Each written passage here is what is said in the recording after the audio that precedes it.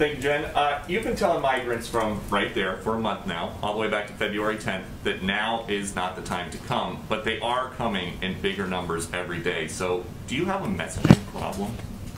Well, I would say that in the last administration, we had a morality problem, and children were being pulled from the arms of their parents, and kids were being sent back on a treacherous journey. And that's not the approach of this administration. So certainly we understand that means there will be more kids who are crossing the border. We made a policy decision that that was the right, humane step to take. But I think it's also important for people to understand that the vast majority of people who come to our border are turned away, are sent back to their countries. What we're talking about here are unaccompanied children, and what our focus is on is ensuring that there are safe places for these kids to go that have access, where they have access to educational resources, health and medical attention, legal assistance as needed, and that we can expedite the vetting so that they can get to families and sponsors where they can have their cases adjudicated. But since the last administration is gone, tomorrow is 50 days of Biden. There are migrants showing up wearing T-shirts that say, "Biden, please let us in." And candidate Biden is the one who said, "I would end this notion for the first time in history that people seeking asylum have to be in squalor on the other side of the river."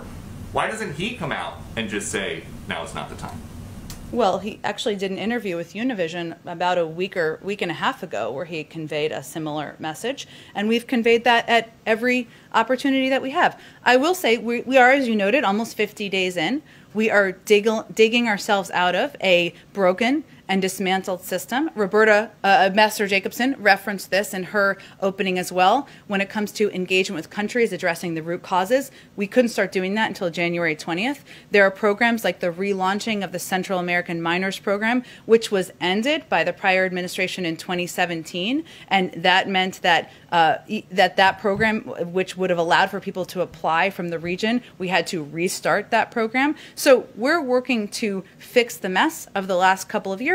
It's going to take some time, but this is clearly a priority for the president. We're looking at a range of options, which include the opening of additional facilities. It includes steps we can take to expedite the processing. It includes application and implementation of these CDC guidelines that just came out that allow for more children to be housed safely in these facilities. So we're looking at every option possible to help address the challenges we're facing at the border. And you mentioned those CDC guidelines. Does the White House think it's a problem that when the CDC tells these migrant shelter facilities that they can be at full capacity if they are careful about COVID, many of them do, but when the CDC tells schools that they can open in person at full capacity, many of them don't? Is there a school in particular that you have as an example that didn't do that? Are most schools in this country at full capacity with in-person learning?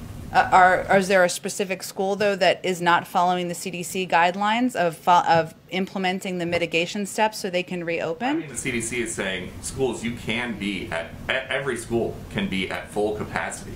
What the CDC guidelines, just to be clear, because I think this is very important to be very clear and specific on, they gave 8 mitigation steps that schools can take to safely reopen. A number of schools have actually recently reopened. Schools in Washington, D.C., some have, schools in many districts across the country. But each school district needs to make the decision about whether they are able to take those mitigation steps. The president has also been clear, some of these school districts need additional funding. There's $160 billion in this package that he's going to sign into law later this week. The Secretary of Education will be quite focused on working with school districts to help them reopen. But more school districts are reopening, more kids are in classrooms every single day. But since they are not all back, from an administration position or from your perspective, have the Border Patrol unions and the HHS unions been easier to work with than the teachers' unions?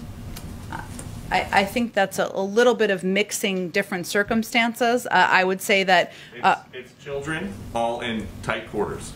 I mean, a classroom. Not quite. Not funny. Not quite. I would say that let's take a responsible approach to the two issues. Okay, one is schools reopening. There's been 8 mitigation steps that have been announced by the CDC to implement. Right. Yeah. Every school district is going to work to implement those on a timeline that is they can effectively do. Many school districts are reopening, right? Many are reopening every single week and day and week, right? That is a different circumstance than what we are seeing at the border. And the HHS oversees these facilities, right? They're working on ensuring we can have more kids safely. They are working to implement CDC guidelines, but they are different circumstances. And certainly we're working with the school districts, and we're also working with HHS to open these facilities, or to ensure that kids are treated with safety and care in these facilities. Okay, go ahead.